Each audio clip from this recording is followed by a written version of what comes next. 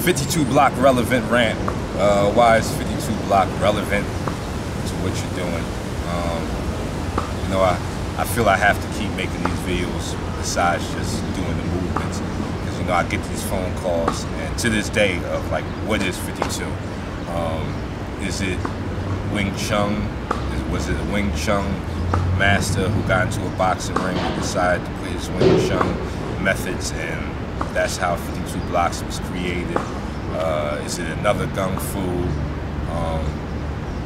And a lot of this is the thing that I get.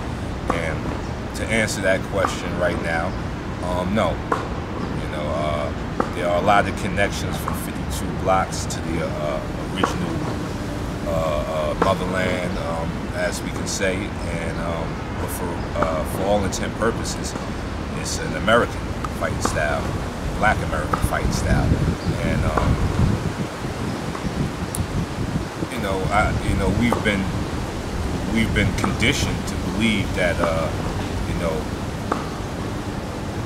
Chinese martial arts are always effective, and they're not. And some styles work, some styles don't work, depending on the person training it, but some styles may not work, some styles may be out of reality. But there's the superiority over, you know, over here, us, because we have created the style. And yes, the style came from a struggle, just like their struggle. Chinese struggle, the Mongols were always attacking them.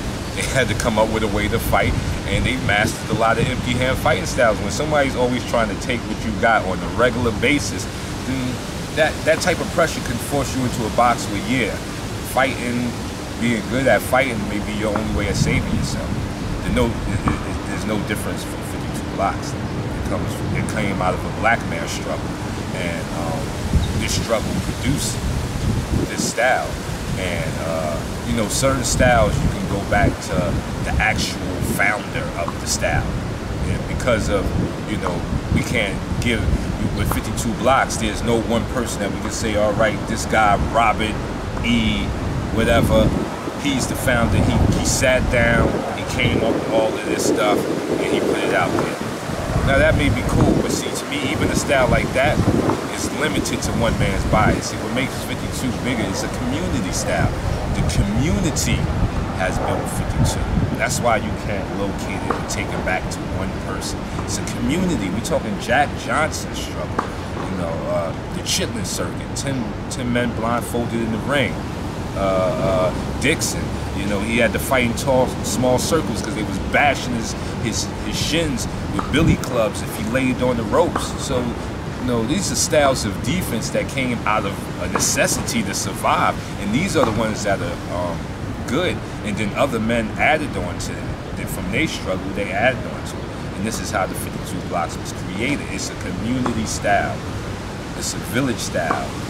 It's from black men who all put, you know, parts to it, and other men too. You're not going to say just 100% black men. I'm pretty sure there was others, but this was our thing that we offered, was this defense, and from this defense, 52 blocks was created, and it's a relevant style. It's a relevant style of defense. Now, anybody who doesn't believe you need defense, then continue catching punches with your face, or however you block them. But if you plan to be a fighter with longevity, defense is necessary.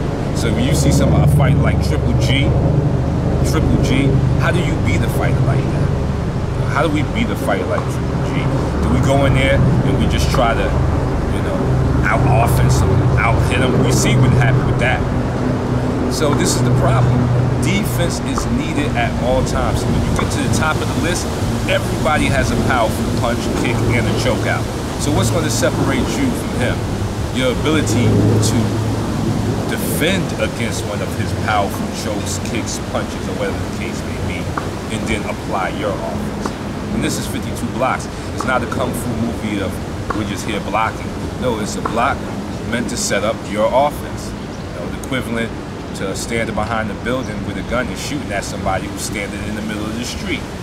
So, you know, this is the mind state. So when know, I get a lot of people saying 52 doesn't work. But if you don't believe defense works, then, you know, like I said, you know, walk around as a hitting bag and see how far that takes you. But here at the School of Defense, we want to go home. We want to still look pretty. We want to still, you know, look at our kids and have our kids recognize us of who we are. We want to be able to talk right later in life, you know, not be MC mumble mouth. So for all of those that don't want part of the ladder, you know, find yourself a 52 block school. We are the one style that is exclusively defensive. We talking against bullyism. We talking against attackers for females. We talking kids. You know, I'm teaching young men how to evade, duck, block, and leave the situation. And of course, there's offense added, but this is something that you want to save as your last option. You know, you don't want to, you want to give a man, defense is giving a man mercy. Some people don't know what they're doing, and by not attacking outright, you can actually save somebody. And if further aggress, then, you know, natural law, you have to protect yourself, self-preservation. So it's your boy. Find yourself a 52 block school. Find yourself a 52 block teacher. You can holler at me, 347-816-5357. My lessons are $45 a class now. Hurry up and catch me now, because they're going up. You know, you want to get them now before I reach $100 an hour and I get on some next level stuff. Stop. That'll never happen. Your boy remains helpful to the game. It's your boy, 52 block, the team, the family.